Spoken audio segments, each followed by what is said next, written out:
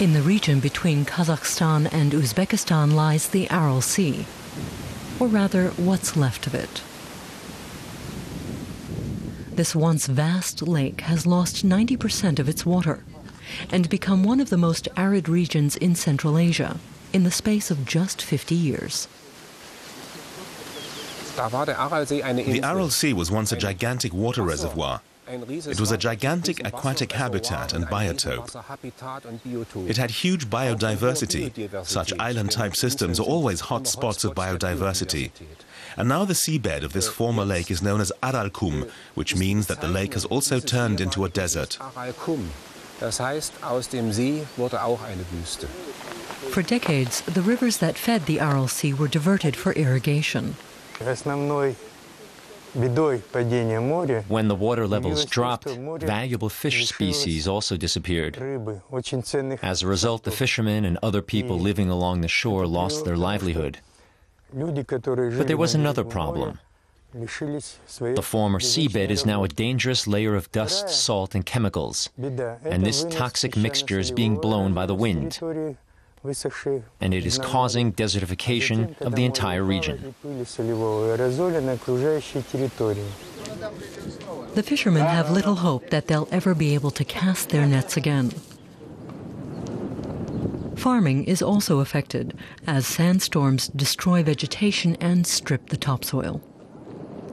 The local residents breathe in the poisonous cocktail of sand, salt, dust, and pesticides, and suffer from chronic lung diseases. In Almaty, Kazakhstan's largest city, European researchers are working with scientists from the region to better understand the dust storms. They want to know how the dust is formed, how it spreads, and how human activity is contributing to the problem. With the help of satellite technology, the dust storms are being monitored at the National Space Research Center. The images from Central Asia show that the dust is drying up neighboring areas. The entire region is turning into a desert-like ecosystem. Stopping this large-scale development is one of the main goals of the collaborative research effort. In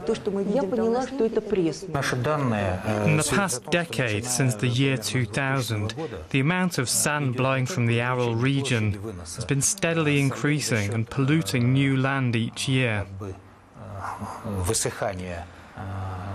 We have also found that the intensity and frequency of the dust storms are increasing.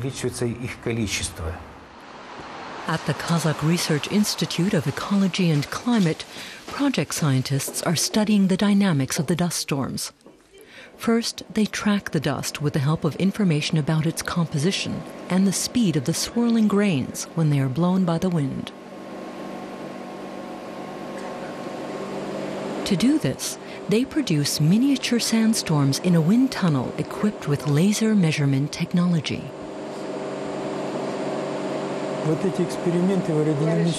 These experiments have helped us to understand how sand is blown away by winds at different speeds and in what quantities.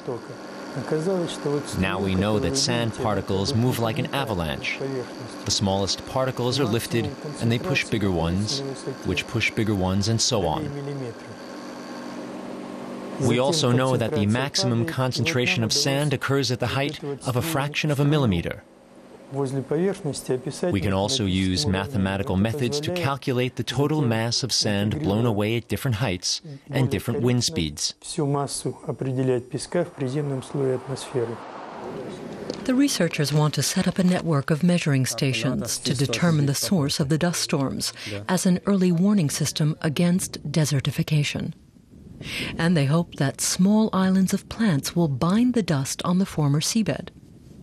But for much of the Aral Sea, that help comes too late.